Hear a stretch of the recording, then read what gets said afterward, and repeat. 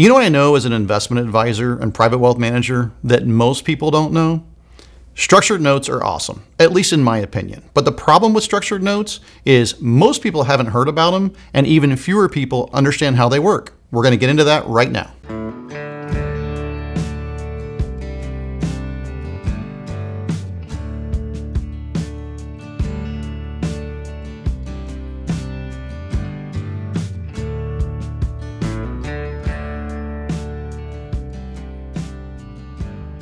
What is a structured note? For time purposes, right now I'm going to simplify it, but I want you to understand just the basics of structured notes. So the foundation of a structured note is what's called a zero coupon bond. So essentially it's a bond that doesn't have a coupon. A coupon is what a lot of people think about as interest on a bond, but the coupon is what a bond would pay. In this case, a zero coupon bond doesn't pay anything. So with a structured note, it sets a timeline. So one of the nice things about a structured note, if you're building one on your own, meaning you're going to an advisor that can build one, you probably can't go build one on your own, is you can pick a timeline. So if somebody came to me and said, Mike, I want a structured note with a 3-year timeline, what I would do is I would start with a zero coupon bond with a 3-year timeline or 3-year maturity date. So the next thing that I'm going to look for is what's called an underlying investment. It's called the underlier on a structured note. This is going to be a security, something like an index, S&P 500, Dow Jones, NASDAQ. Maybe it's an individual stock. Maybe it's multiple stocks. It could be just about anything that you want it to be if it's a security that's traded on the stock exchange. So in this example, let's say that we use the S&P 500. So you came to me, you said, Mike, I want a 3-year structured note. So we started with a zero coupon bond, that's 3 years. Then we used the S&P 500 as the underlier. Then the next thing I'm going to ask you is, do you want this to be an income note or do you want it to be a growth note? So you can choose income, meaning it's going to pay a coupon to you on an annual basis. Sometimes that's monthly, quarterly, or just annually. Or do you want it to be growth, meaning it's not paying you on an annual basis, but at the end of this 3-year term we're talking about, it's going to pay you a percentage of whatever the growth that it was. So we've got, again, getting confusing now, right? We've got the zero coupon bond. We've got the underlier, the S&P.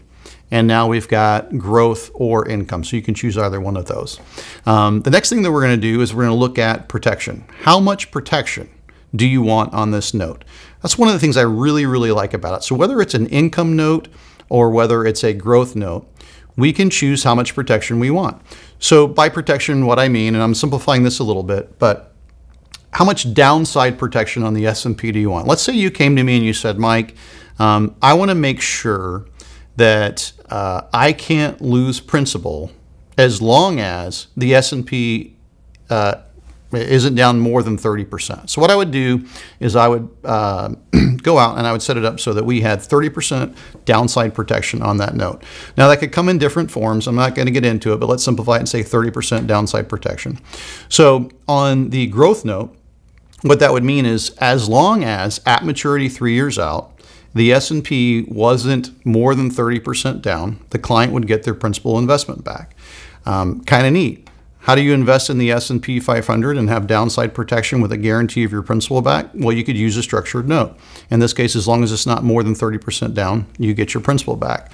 If it's a growth note, they're going to look at it and they're going to say, all right, same timeline, as long as the S&P isn't down more than 30% at the end of that 3-year period, you still get your principal back. They come in different forms of protection, but I just wanted to show you. So it is possible to own the S&P with downside protection through a structured note. The next thing is, how do I get paid? Well, if it's an income note, under those parameters, in your prospectus for that note, you're going to know exactly what the coupon is. So if it's income, it's going to tell you what the income is on a 3-year structured note based on the S&P, 30% downside protection. Here's your payout. So it's nice to know what that payout's going to be.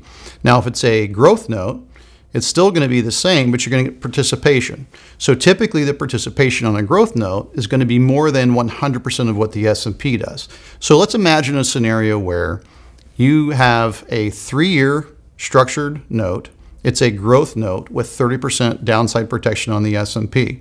And let's imagine scenario where you get 150% participation in the S&P 500's performance if you held it over that period of time. So again, if you're willing to hold it for 3 years and it's a growth note, let's say that at the end of the 3 years, the S&P 500 is up 10% in this example. Well, if it's up 10% and you get 150% participation in the S&P, instead of making 10%, you would have made 15%. But if the S&P 500 had been down after that 3 years, let's say 29%, well, because you had 30% downside protection, you would still get your principal back. So that's not an explanation of everything that you need to know about structured notes, but it's just an idea. And what you need to make sure is if you want more information about structured notes, all you got to do is work with a firm that works with structured notes, and then make sure you take a look at the prospectus and get all the details.